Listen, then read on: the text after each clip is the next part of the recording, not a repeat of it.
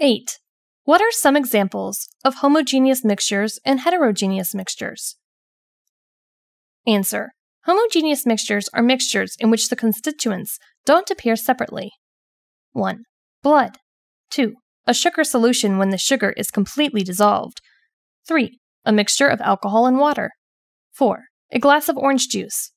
5. Salty water, where the salt is completely dissolved. 6. Brewed tea or coffee. 7. Soapy water. 8. A diluted solution of hydrochloric acid. 9. Hard alcohol. 10. Wine. In heterogeneous mixtures, the constituents appear separately. 1. Oil and water. 2.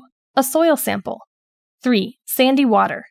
4. A carbonated beverage or beer. The CO2 gas appears separately within the liquid. 5. Orange juice with pulp in it. 6. Water with ice cubes in it. 7. Chicken noodle soup.